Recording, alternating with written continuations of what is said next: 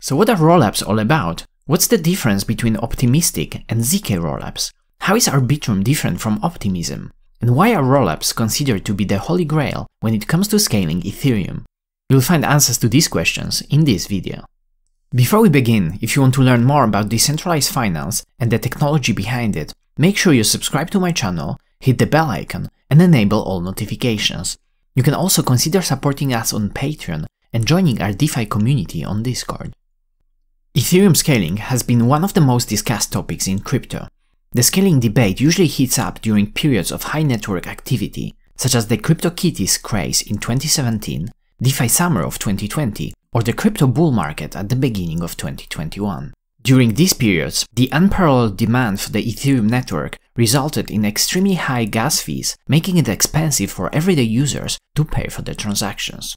To tackle this problem, the search for the ultimate scaling solution has been one of the top priorities for multiple teams and the Ethereum community as a whole. In general, there are three main ways to scale Ethereum, or in fact, most other blockchains. Scaling the blockchain itself, Layer 1 scaling, building on top of Layer 1, Layer 2 scaling, and building on the side of Layer 1, sidechains. When it comes to Layer 1, ETH2 is the chosen solution for scaling the Ethereum blockchain. ETH2 refers to a set of interconnected changes, such as the migration to proof of stake, merging the state of the proof of work blockchain into the new proof of stake chain, and sharding. Sharding in particular can dramatically increase the throughput of the Ethereum network, especially when combined with rollups. If you'd like to learn more about ETH2, you can check out this video here. When it comes to scaling outside of Layer 1, multiple different scaling solutions have been tried with some mixed results. On one hand, we have Layer 2 solutions, such as channels, that are fully secured by Ethereum, but work well only for a specific set of applications. Sidechains, on the other hand, are usually EVM compatible and can scale general-purpose applications. The main drawback? They are less secure than Layer 2 solutions by not relying on the security of Ethereum and instead having their own consensus models. Most rollups aim at achieving the best of these two worlds by creating a general-purpose scaling solution while still fully relying on the security of Ethereum. This is the holy grail of scaling, as it allows for deploying all of the existing smart contracts present on Ethereum to a rollup with little or no changes while not sacrificing security. No wonder rollups are probably the most anticipated scaling solutions of them all. But what are rollups in the first place? A rollup is a type of scaling solution that works by executing transactions outside of Layer 1, but posting transaction data on Layer 1. This allows the rollup to scale the network and still derive its security from the Ethereum consensus. Moving computation off-chain allows for essentially processing more transactions in total, as only some of the data of the rollup transactions has to fit into the Ethereum blocks. To achieve this, rollup transactions are executed on a separate chain that can even run a rollup-specific version of the EVM. The next step after executing transactions on a rollup is to batch them together and post them to the main Ethereum chain. The whole process essentially executes transactions, takes the data, compresses it, and rolls it up to the main chain in a single batch, hence the name, a rollup. Although this looks like a potentially good solution, there is a natural question that comes next. How does Ethereum know that the posted data is valid and wasn't submitted by a bad actor trying to benefit themselves? The exact answer depends on a specific rollup implementation, but in general, each rollup deploys a set of smart contracts on Layer 1 that are responsible for processing deposits and withdrawals and verifying proofs. Proofs are also where the main distinction between different types of rollups comes into play. Optimistic rollups use fraud proofs. In contrast, ZK rollups use validity proofs. Let's explore these two types of rollups further. Optimistic rollups post data to Layer 1 and assume it's correct, hence the name optimistic. If the posted data is valid, we are on the happy path and nothing else has to be done. The optimistic rollup benefits from not having to do any additional work in the optimistic scenario.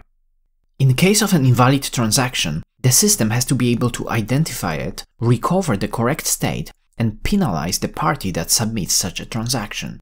To achieve this, optimistic rollups implement a dispute resolution system that is able to verify fraud proofs, detect fraudulent transactions, and disincentivize bad actors from submitting other invalid transactions or incorrect fraud proofs. In most of the optimistic rollup implementations, the party that is able to submit batches of transactions to layer 1 has to provide a bond, usually in the form of ETH. Any other network participant can submit a fraud proof if they spot an incorrect transaction. After a fraud proof is submitted, the system enters the dispute resolution mode. In this mode, the suspicious transaction is executed again, this time on the main Ethereum chain. If the execution proves that the transaction was indeed fraudulent, the party that submitted this transaction is punished, usually by having their bonded ETH slashed.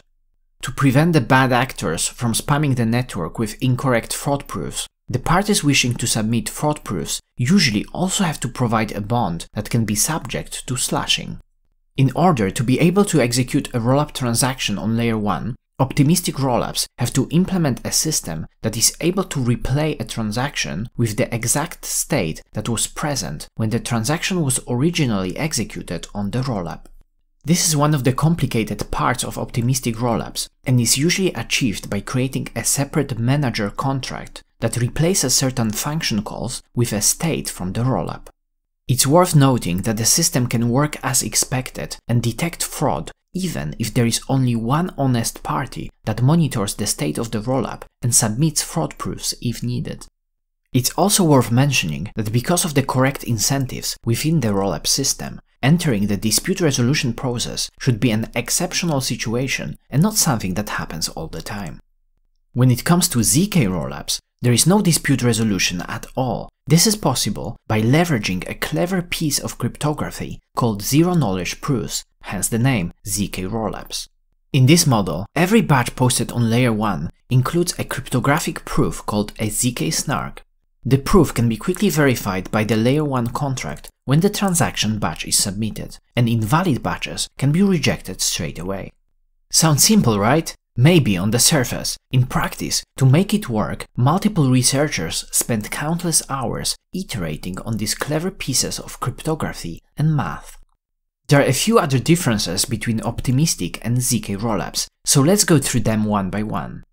Due to the nature of the dispute resolution process, optimistic rollups have to give enough time to all the network participants to submit the fraud proofs before finalizing a transaction on layer 1. This period is usually quite long to make sure that even in the worst case scenario, fraudulent transactions can still be disputed.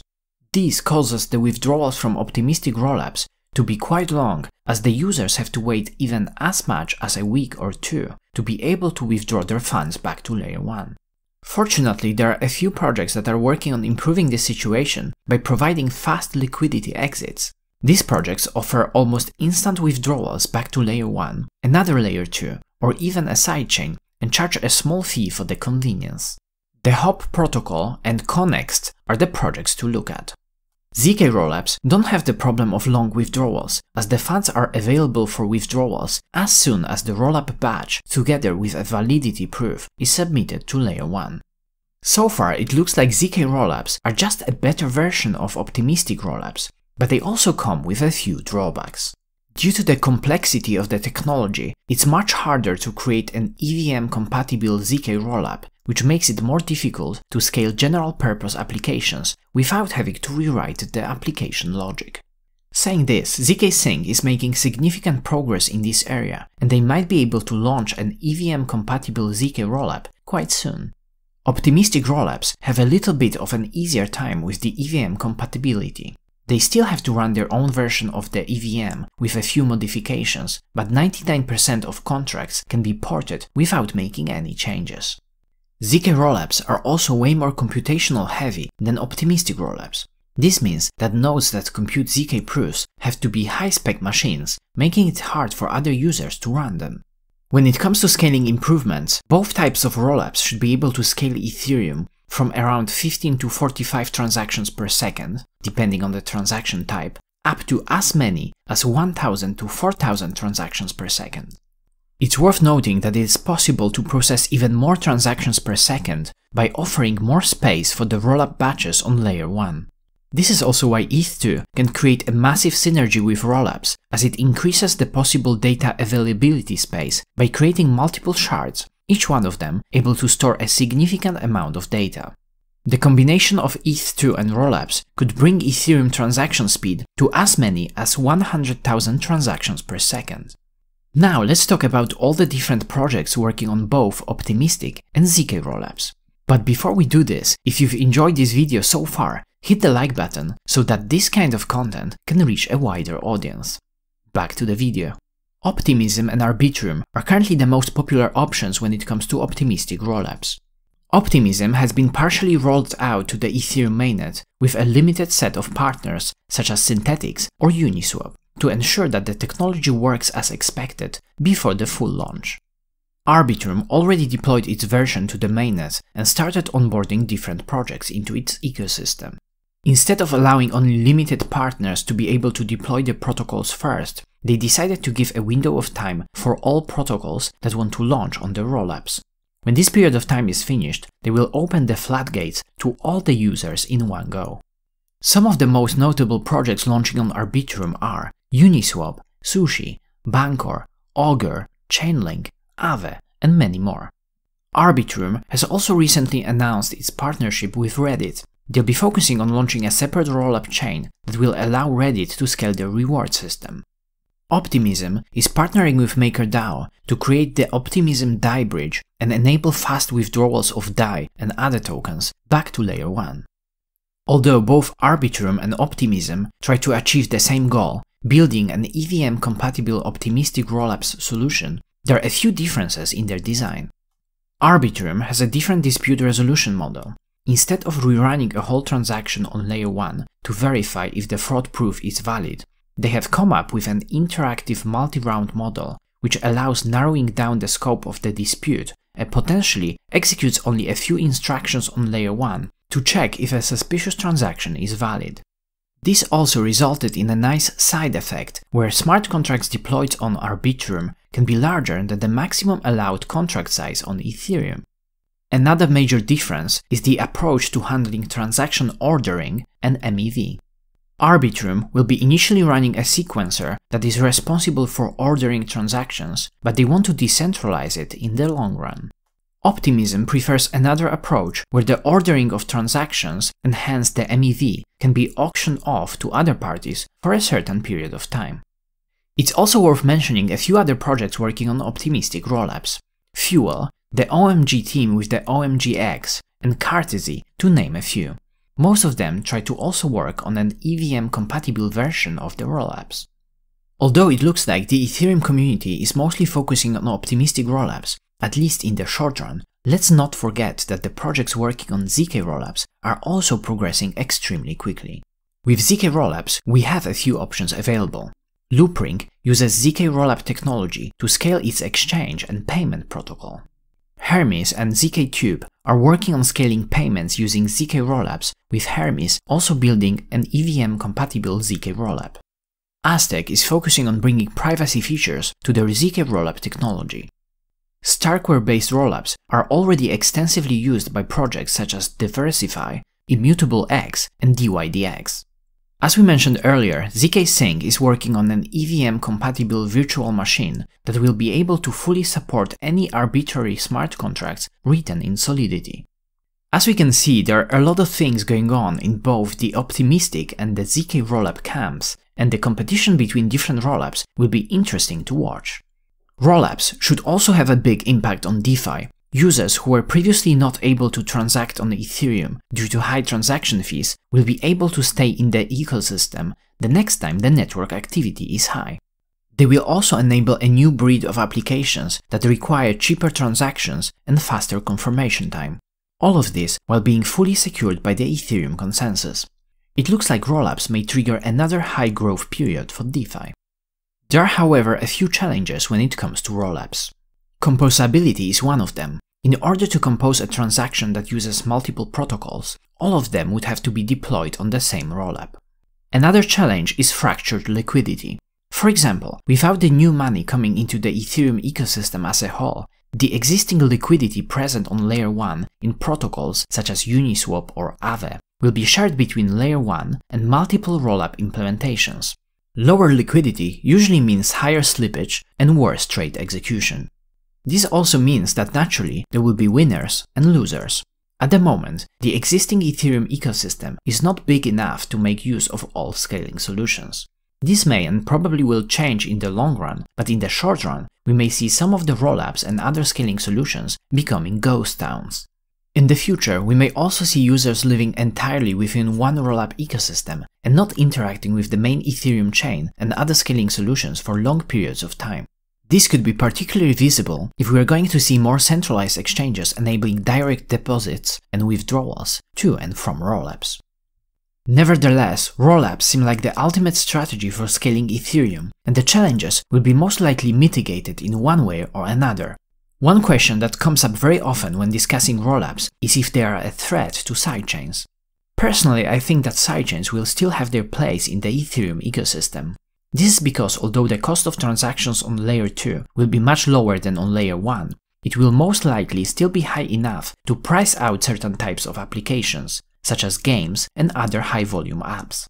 This may change when Ethereum introduces sharding, but by then sidechains may create enough network effect to survive long term. It will be interesting to see how this plays out in the future. Also, the fees on rollups are higher than on sidechains because each rollup batch still has to pay for the Ethereum block space.